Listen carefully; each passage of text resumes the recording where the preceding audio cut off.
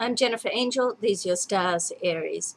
Now, this week we have a square between Uranus in your sign and Pluto, which is in your solar 10th house, all to do with your business, career, your work zone of life. So it's a challenging aspect, and it's actually the second one out of 7, which are going to happen over a 3-year period. The first one was, let's have a look, was June the 26th. So I'm not sure if something happened around that time for you, but we've got another hit happening this week, and it's right on the 19th, so it's midweek. Now, what does this mean in reality? Look, it's not always bad news. A square does say it's challenging.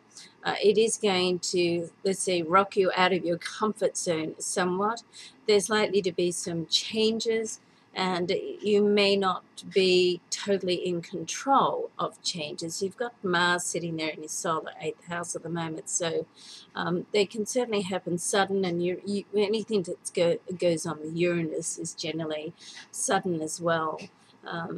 You want to watch how you react over this next few weeks or month, because with Mars sitting there, it can make you, and it's your ruling planet anyway, and it can make you just a little bit, rash. Now, the other thing that's happening this week is, let's check when it is, on the 20th, so, almost like together there.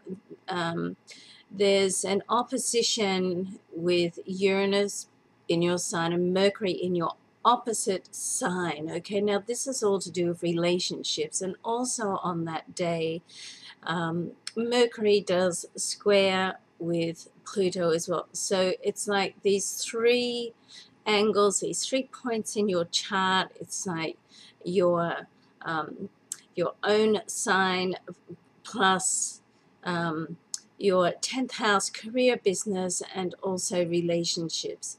So be careful, as I said, the way that you react or overreact. I mean, whatever happens, you want to just take a deep breath and step back and think about it. Now, it's likely that you'll come out better off, but in the process of doing that, it's also likely that you may have to step on a few toes. It's almost like I feel that someone else's bad luck can be your good luck, because Pluto is also going retrograde. It's stationary. No, I'm sorry, it's coming out of its retrograde period. It's stationary on the 18th. So this is a pretty action-packed type sort of week. You do have the Sun moving into your 7th house of partnerships, so that's certainly going to help. So, be prepared for change. Things to get a little bit rocky. Sometimes you just have to go through chaos before you can settle down into normality again. And when things do get thrown up in the air, it means that you are progressing. So as I said, the main thing for you, Aries, is just to take it a step at a time, day by day, and say to yourself, get used to saying the term, let me think about that. Try not to be rushed into making on-the-spot decisions. You want to process it and sleep on it. Love that term. Okay, progress is being made. It's an exciting time, and I think that's the best way to look at it. Okay, have a great week. I'm Jennifer Angel. Thanks for watching.